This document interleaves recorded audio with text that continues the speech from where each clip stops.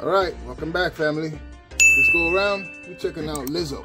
She's involved in a scandal that most of us wouldn't imagine that she'd be involved in. She has been sued. There's a lawsuit against her by 3 of her former dancers who are coming forward saying Lizzo has allegedly fat-shamed them and has made them perform sexual acts against their will, and her dance captain and her production company are responsible for a number of practices against these women and now have filed a lawsuit. Now, if the irony of this doesn't make you laugh, you really have to consider who Lizzo is. This is a big girl who embraces her physicality and promotes women to love themselves as they are. Body positivity, I believe they call it, which suggests that women should love themselves no matter what form they're physically in, which is not a bad idea, and I support it. The only thing is that for those women who are morbidly obese, there's some health consequences with that. Someone who looks like this, advocating for women to be fine in their skin is fine, but for you not to do any changes about this and to just accept yourself for who you are and not make any progress in trying to lose weight, that's a dangerous message. Now, if you look at her performance in every single stage that I've seen, she's the biggest girl there. I guess she doesn't want to be upstaged, but one of the girls, Miss Davis, who came back from a little off time, but she came back noticeably bigger, she was approached and addressed to, what is going on with you? Why are you this big? Miss Davis also admits that she has an eating disorder, and with the off time, she was eating as much as she usually does, but without the physical activities of performing all the time, she gained weight. And she claims that this was a problem for Lizzo and her team. Now look, truth be told, I could kind of understand how these women might have felt pressure, or how Lizzo might have taken advantage of her position, because she's hiring these plus-size women to become background dancers for her, knowing that if she fires them, there's not too many artists that are going to be lining up to hire them. One thing that we got to keep in mind is that these are allegations. Nothing has been proven thus far. And I don't like the idea that a mere allegation could come out and your career suffers for it. We've seen this numerous times, and I don't agree with it.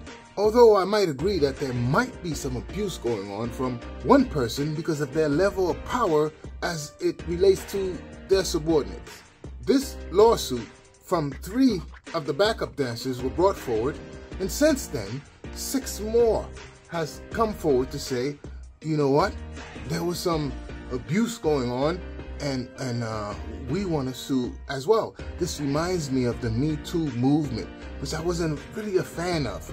Women from 30 years ago coming forward saying, this man did this. It might have been true, but too much time has passed and there's no way to prove your story, and you coming forward with a story automatically destroy the person you are alleging have done this to you. That's not fair, in my opinion. But let's take a look at the report for this Lizzo thing. For most, Lizzo is the symbol of body positivity, making so many feel special. But now the multi-Grammy Award winner is being sued for just the opposite. In a new lawsuit, 3 of Lizzo's former backup dancers accused the singer, her dance captain, and production company of weight shaming, creating a hostile work environment through sexual, religious, and racial harassment, as well as assault and false imprisonment. Girls that look like me don't get representation.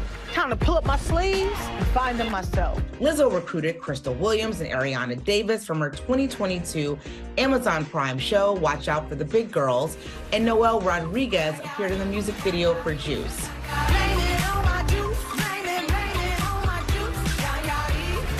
It started off so great. We already had a preconceived love for her because of everything that she stands for. The ladies shared details of some of the allegations in the lawsuit, including weight shaming. They would always ask, you seem different, what's wrong? My demeanor was the same, my energy was the same, my dance ability was the same. It was the first time I had showed up noticeably having gained weight. And she said that she was worried about me I can only contribute that to my weight gain. I know it's alarming to hear that Lizzo, a plus-size woman who preaches body positivity, would be fat-phobic, essentially. But I want to challenge people to understand that, you know, hurt people. Davis alleges Lizzo pressured her into touching a nude performer at a sex show in Amsterdam. She started to chant after I had said no multiple times. She was like, Ari, Ari. And then everyone kind of joined in, Ari, Ari. I briefly touched the performer and withdrew my hands, and, you know, everyone kind of burst into laughter because me, of all people, they thought it was funny that I was touching this performer. Now, part of this lawsuit was in regards to sexual assault and sexual misconduct. They alleged that Lizzo took the dance crew to a sexual banana bar thing in Amsterdam where women were inserting bananas into their privates, and the patrons were invited to eat these bananas from you-know-where. If this happened, yeah, this is an abuse of power, it's sexual misconduct. And how do you know that these women were gay? If you're eating a banana out of another woman's private, that makes you gay. I don't care how fun you think it is. No, it's gay. Again, this is all alleged, but there's a video that surfaced showing Lizzo having a certain propensity for such acts. But I'm trying to go to the show where you eat the banana out the Which one is that? This is a banana bar. Well, that's the banana bar? Yeah, and they have the banana in the coochie? And ping pong balls. And you have to go. Yes. And that's what I want to do. Then you have to eat it. I need my potassium, if you know what I'm saying. Were these demands or suggestions made by Lizzo, as you say, were they direct, where they said, I really want you to do it? Or was it more, I'm afraid if I don't, I might get fired? Yeah, I think for both of us, there was like this always looming feeling of thinking that if you didn't do something or you didn't adhere to certain suggestions or demands, that your job could be in jeopardy. And so we had in our minds that if we weren't, you know, down for anything, that we would then be ostracized later.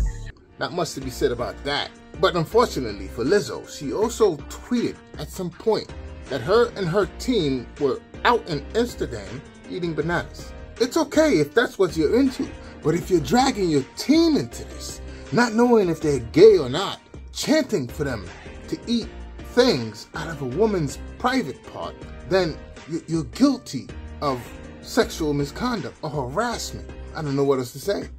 Now I gotta remind you, at this point, everything is alleged. Nothing has been proven. It's just allegations from people who were fired from her team. So there might be a level of bitterness where they want to get some get back and are making these things up.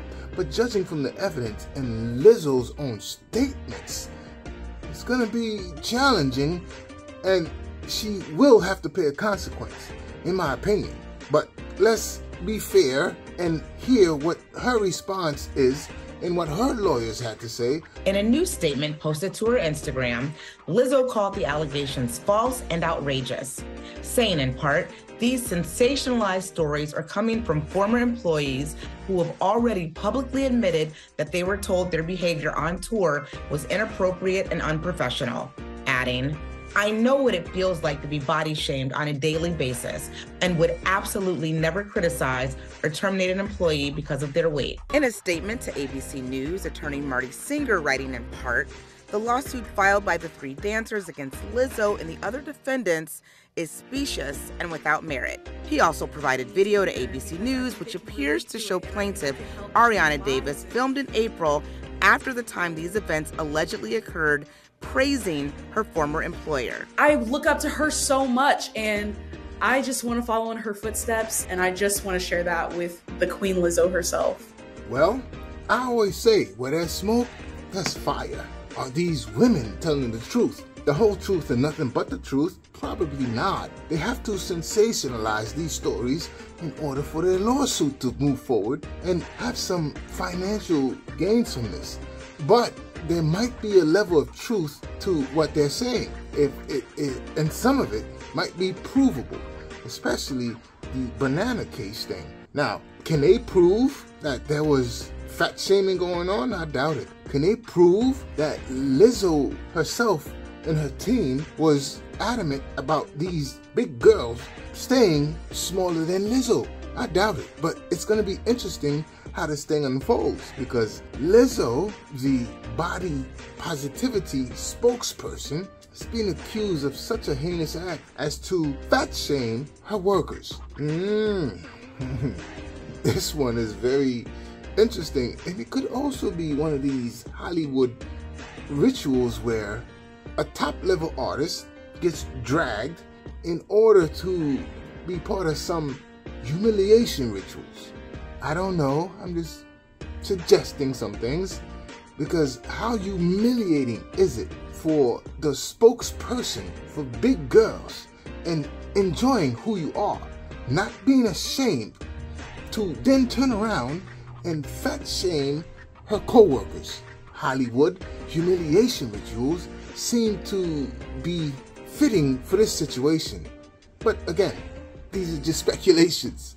So you tell me what you think. Leave your thoughts in the comment as always, and I'll be sure to answer. And thank you for checking me out one more time. Catch you in the next one.